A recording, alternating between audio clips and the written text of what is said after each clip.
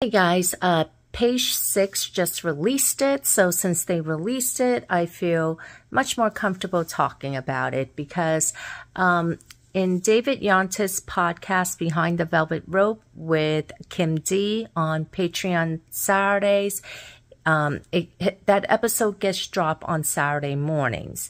And on his last episode, when he was recapping the reunion with Kim D, right after they hung up, apparently Kim D wanted to go back onto Zoom. And, she said that she just got a call from Vanessa, Louie's ex, and apparently he just came back from Puerto Rico and she served him with a temporary restraining order.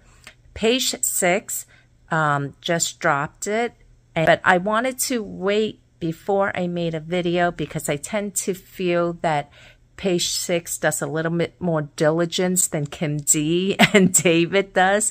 And I love David's podcast. I think David's a little bit more neutral than Kim D. And Kim D's great. She states her opinion, but I do feel that she feels biased towards certain cast members, namely Teresa.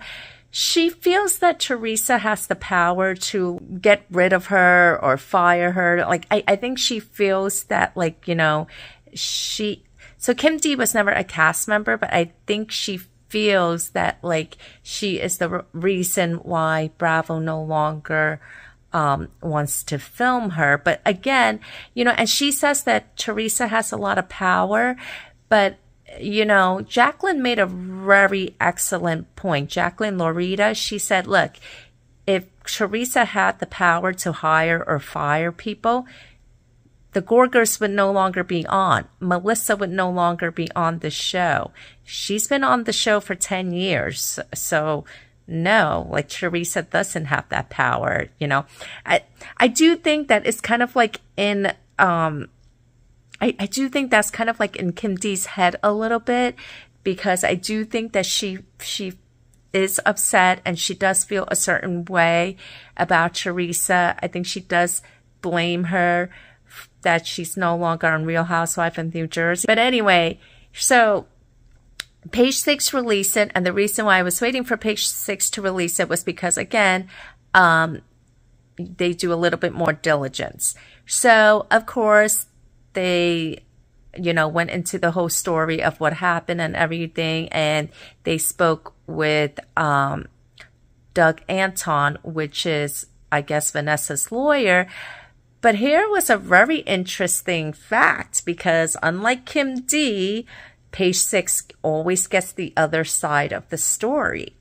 And a source that I guess is close to Vanessa says, she's notorious for doing this sort of stuff. She was getting restraining orders left and right on her ex, not her ex Louie, her ex-husband. And the source also says something else that was very interesting.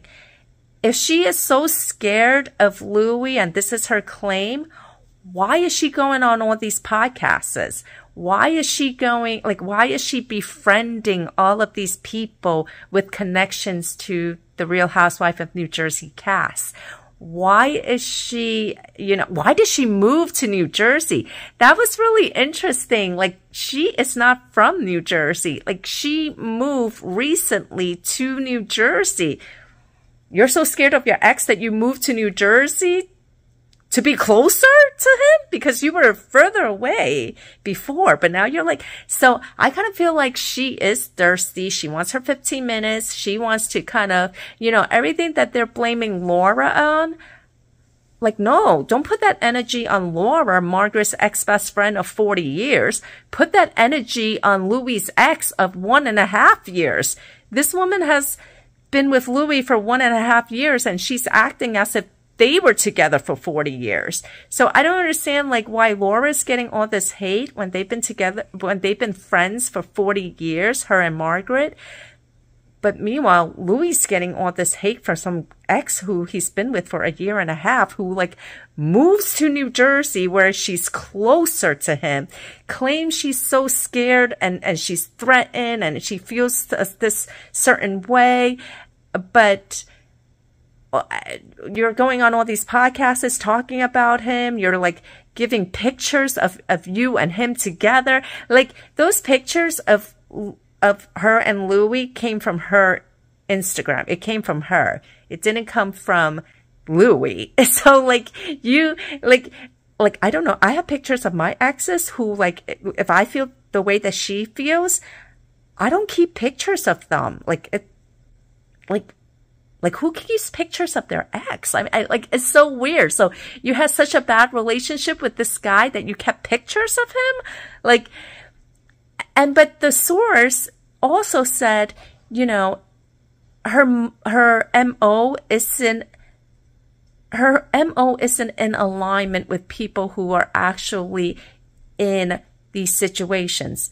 People who are in these sort of situation don't go on podcasts. They don't move to, so apparently she lived in New York and she moved to New Jersey recently. I'm talking like within the last year. And the source was like, you know, she has been known to do this. She was getting restraining orders. She's using the court system. She is playing that victim mentality that, like, you know, she wants to accuse Louie of being a narcissist, but like she comes off as a scorned lover. And another thing that was interesting that the source brought up, and again, this is on page 6, and which is why I waited for page 6 to announce this before I did the video, because again, page 6 always gets both sides.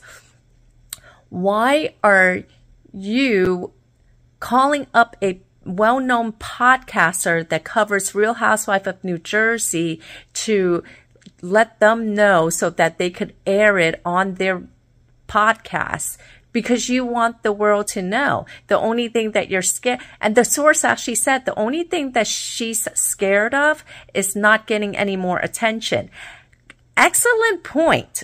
You're so scared that you called up Kim D and you wanted Kim D to know. And the reason why she wanted Kim D to know was because she wanted David to put it out there. Like, that's how scared you are? Like, no, that doesn't make any sense. Like, I feel like she's the one that is like annoying him. Like, she comes off as like a psycho. And you know, I know that a lot of guys get like, you know, when relationship breaks up, it's like, you know, the guys are narcissists and then the women are scorned lovers. But the only thing I could say about that is watch Lifetime movies, because Lifetime movies, you get the wackadoo guys, and then sometimes Lifetime shows movies where you get the wackadoo girls, you know, so.